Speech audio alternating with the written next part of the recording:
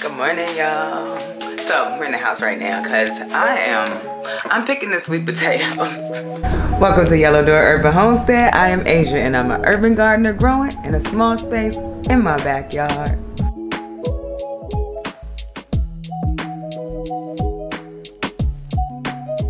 I'm just gonna pull them.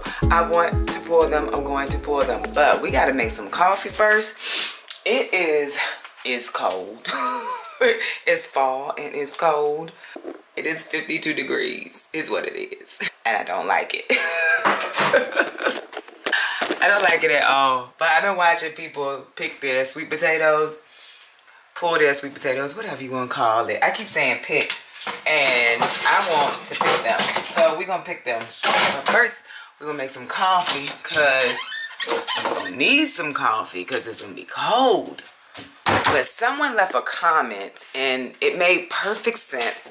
They were like, you need the 2 to 3 weeks to cure them. And it needs to be in, I think they said like a warm, humid place. And they were like, I don't see how that's going to happen if you wait until the first frost. And I was like, huh, you have a point.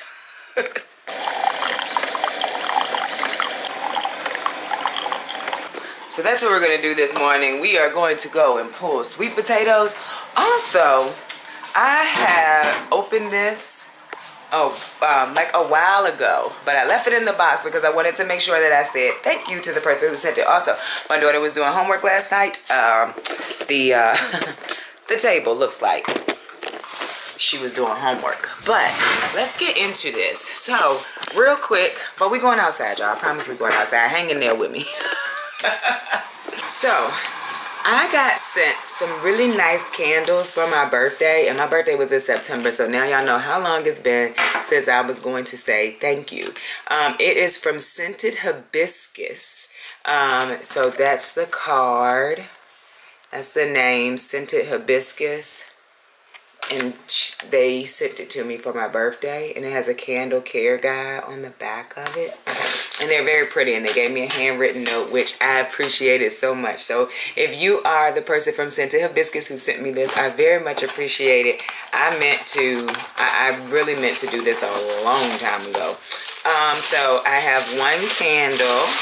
And I only opened and smelled one, and it smelled delicious because I wanted to open it on camera because someone took their time to send this to me, and I want to be able to shout them out and say thank you and leave their links. Hopefully some people will go and visit them and see what they have. So this one is Amber Santal. And so it comes in these cute little containers. I thought they were pretty. Let's smell together. This will be my first time. Oh, it's very light. But it smells really good, like maybe vanilla-ish. It smells like a scent you could wear, but it smells real good. Okay, cardamom, amber, and sandalwood. That's what's in that one. My coffee is ready. Oh, so pretty. And I love the colors. Oh, it's vanilla. That makes sense. I remember now it was vanilla. And I love vanilla. Vanilla is my smell. Oh, yes. It smells so good. This is such a sweet gift. Like, this was such a sweet gift. And I love candles. Like, I mean, I got candles everywhere. I love them. Oh, this is a pretty one, too. It's in a, like a frosted jar. It's called Midnight Hour. A Luxe Coconut, Apricot Cream Candle, Dark Rose, and Labdanum. Labdanum. Oh, very good. Oh, they smell so good, y'all. And then I have an Emerald Cloud. This is a 1 ounce tea light sample. Emerald Cloud. Oh. That smells real good. They all give off scents you could like wear on your body. Like they're not overpowering. I don't think they're like gonna overpower and be real strong in the house. One more. And then we're gonna go outside. Ooh, cranberry apple. I bet that's gonna smell good. And it does. I'm gonna burn this one first.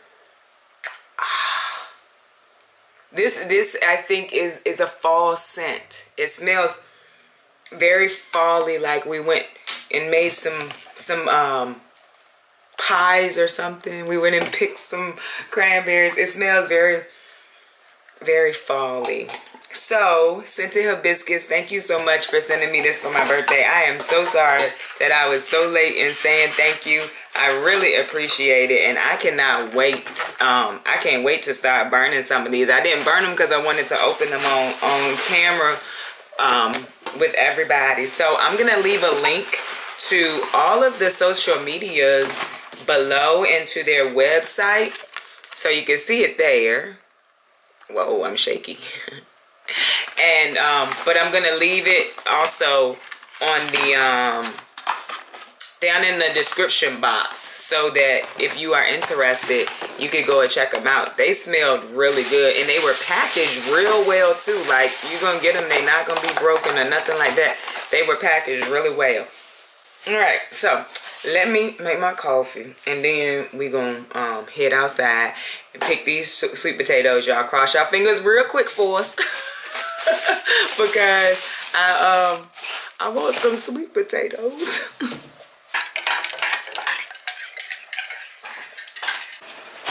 Hey, what are you doing out here? Just kind of chilling? Why are you so wild this morning?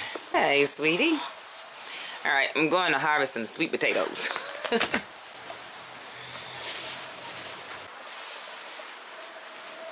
Okay, so I'm going to go back. I'm going to put them in these ball boxes. They're from some canning jars we had. Whew, little windy out here, y'all. So we're going to put them in here. I think we're going to do both. I was looking at them. We have some yellow in. I did go and I did some reading. I went on the old Farmer's Almanac page. They're really good when you're looking for information. I also went to, I forgot the name of it. I'll look it up and put it on the screen, because I went to that page. And so essentially, I think we're ready. So we're going to harvest these. They've all been in the ground for more than 120 days, I think. So I think 100 to 110.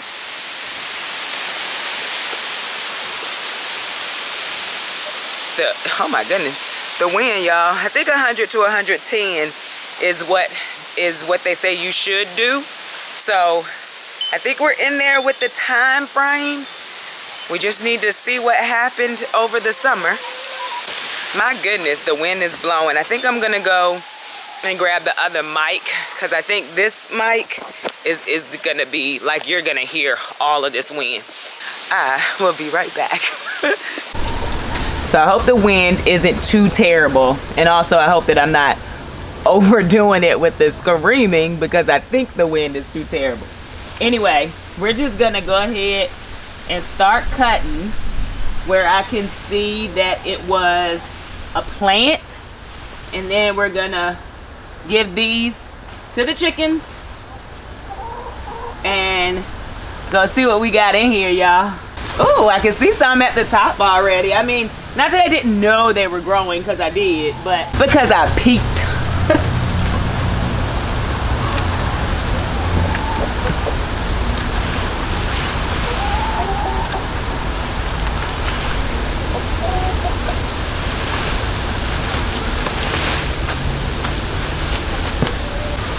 I just threw dirt all in my face. All right, y'all, I'm so excited. I'm excited and nervous all in the same time. So over here, I already dug them. They were over here. This is where the 3 plants were that I had already dug. So I'm just gonna dig a little bit more, make sure I didn't miss anything. I don't think I did. I think I was just nosy enough over here to get them all. There's one right here. Uh-oh. That was not good. Oh, not too shabby. Right here. Probably should have fertilized a little bit more. Yeah, there's only that little one.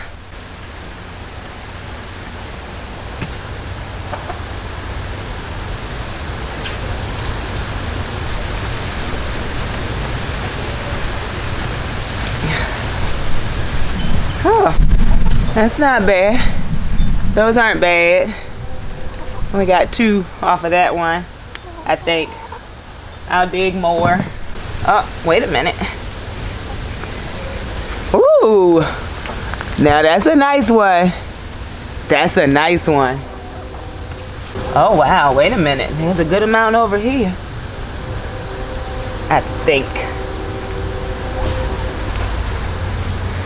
Not that one, they're all very small, but there's one right beside it. Right here, that looked like it has something good on it. Oh, there goes one. It's tiny. Oh, those are nice. Those are nice.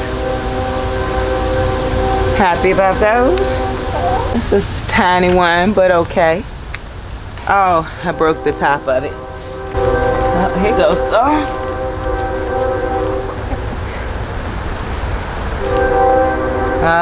Not that good. Not that good. But I'll keep that one. Yeah, not the best size. Decent. I mean, I'm not complaining at all. It's a lot of tiny ones though. That's a decent one. There's some more.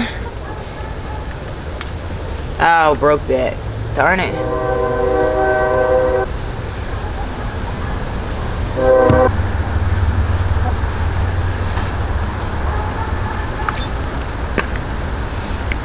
A nice one. Oh, small but kind of nice in width.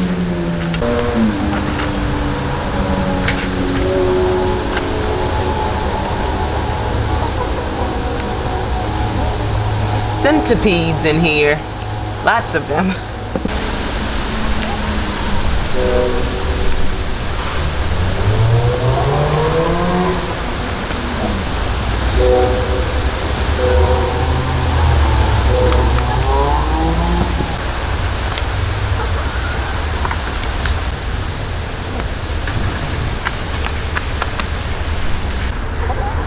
That's a nice size one too.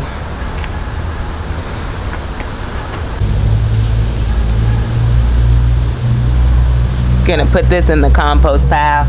It will probably give me some sweet potato slips next year, so I'm cool with that. Little tiny ones, I'm not really sure what I would do with them, but I'll probably take the ones that have a little bit of sweet potato, put them in a separate box, and then maybe I'll Google some, you know, what can you do with tiny sweet potatoes. The harvest from bed number 1. Not bad. We're also gonna go ahead and harvest the one over there.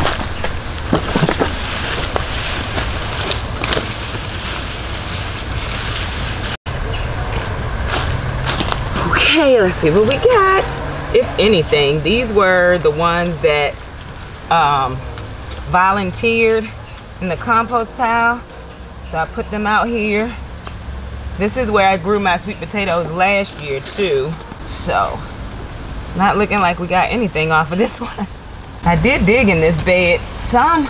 I got like 2 out of here, but not looking like we got much of anything in here so far.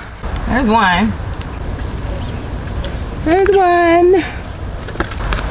Yeah, not looking good over here, y'all. My goodness, I grew sweet potato leaves over here. That's a decent size one. A few more.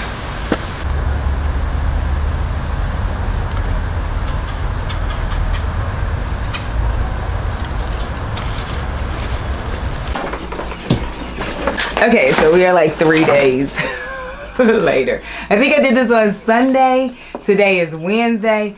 I stopped after work to get a drink.